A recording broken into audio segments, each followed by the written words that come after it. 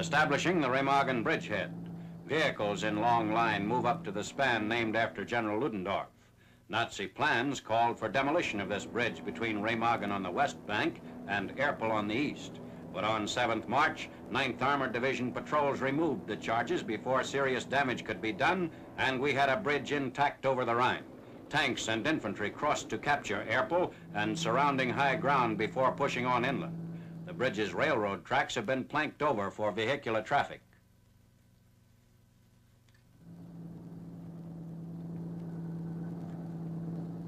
Our ACAC opposes persistent enemy attempts to dive bomb the Ludendorff Bridge.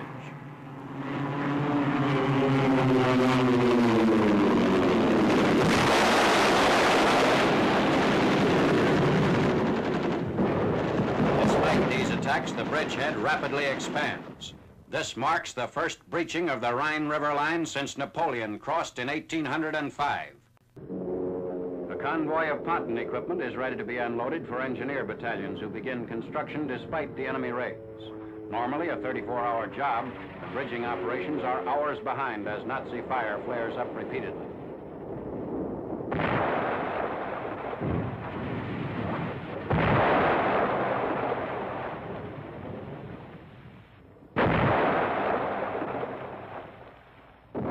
Under heavy enemy fire, combat engineers out on the incompleted span dash back to shore.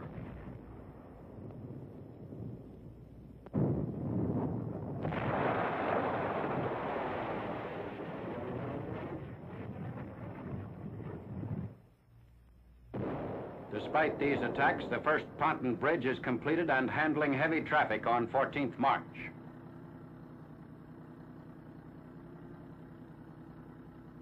Armor is raced across the new link as the Remagen bridgehead begins expanding into a wide front. Nearly 400 Luftwaffe sorties were flown over Remagen, including missions by jet planes. The German planes soon encountered nearly 700 anti-aircraft guns, US Army's densest concentration of World War II, under orders to shoot anything with wings. Each approaching enemy plane was said by one officer to cost the American taxpayers $1 million in anti-aircraft ammunition. The gunners would claim more than 100 aircraft shot down. The Luftwaffe began attacking the Remagen Bridge almost immediately with the worst few attacks on March 8th. First, with Stuka dive bombers. The expectation was that the Stuka would offer the best hope of a pinpoint attack on the bridge, but when all Stukas were shot down on the first attack mission, it was obvious that another method was needed. German jet strike aircraft seemed a more survivable option, since they could outrun Allied fighters and their speed might reduce their vulnerability to the growing anti-aircraft defenses the US Army was deploying around the bridge. At first, Luftwaffe High Command asked for volunteers to fly a suicide mission against the bridge, diving their aircraft directly into the structure. Although there were volunteers, the idea was quickly squashed by senior officers who pointed out that the bomb's aiming system would prevent the bomb from detonating in these circumstances. The second day of Luftwaffe attacks began with an assortment of propeller-driven aircraft, and the first jet attacks began later that day, including both the Messerschmitt ME-262 and Arado Ar 234, which was Germany's first dedicated jet bomber. The jet attacks against Remagen on March 9th proved fruitless, in part due to the intense anti-aircraft fire near the bridge from 5 US Army anti-aircraft battalions. The danger of low-altitude attacks led to attempt by the Arado Ar 234 bombers to use the advanced blind bombing system on March 12th, but this was no more successful. This was the heaviest single day in air attacks, involving some 91 aircraft, of which the US anti-aircraft units claimed 26 destroyed and 8 damaged. Jet strike against the bridge peaked on March the 13th with 19 Arado 234 sorties out of the 90 sorties flown by the Luftwaffe that day. US anti-aircraft units claimed 27 shot down and 9 damaged. It was also the worst day of the campaign for the Messerschmitt Me-262 fighter bombers, losing 5 aircraft to flak and Allied fighters. The scale of Luftwaffe attacks dropped dramatically in the next few days because of these losses. By March the 13th, the anti-aircraft defense reached its peak with 16 anti-aircraft gun batteries and 33 automatic weapons batteries for a total of 672 anti-aircraft weapons around the bridge. Remagen witnessed the densest concentration of US Army anti-aircraft fire anywhere during the war, yet it accomplished its mission. No German aircraft managed to hit the bridge in the 10 days of attack.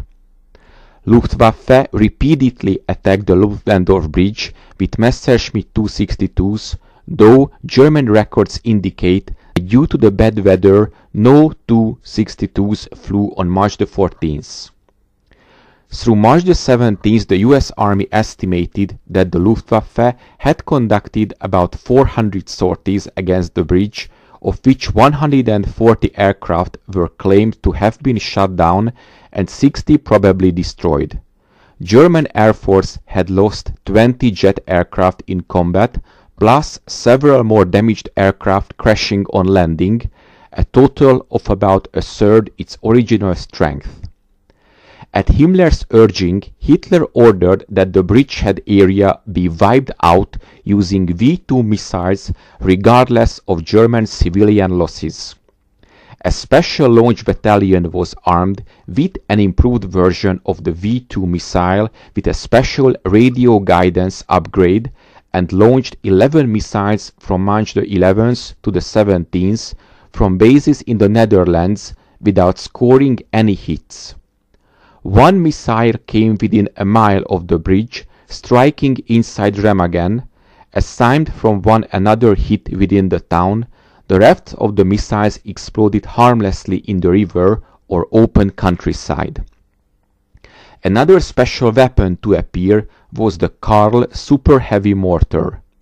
Karl Battery 638 with 2 of these massive weapons were sent to the Remagen area, where some 14 rounds were fired starting on March the 16th.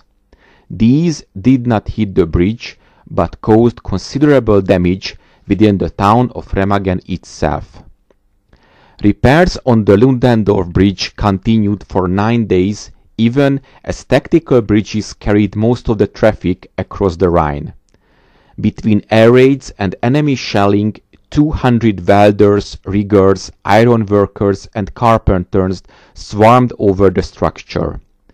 Measurements showed the Ludi settling a bit on the upstream side to the south, but engineers believed the structure had been stabilized. It had not. Just before 3 p.m. on Saturday, March the 17th, the entire bridge seemed to fold in on itself, gracefully like an old slow-motion picture movie, before pitching into the Rhine with a white splash. Of those who rode the Ludi down, 28 died and another 63 were injured. A major's body was recognizable only by his oak leaf rank insignia. Others vanished into the Rhine forever. Precisely why the bridge collapsed would remain uncertain.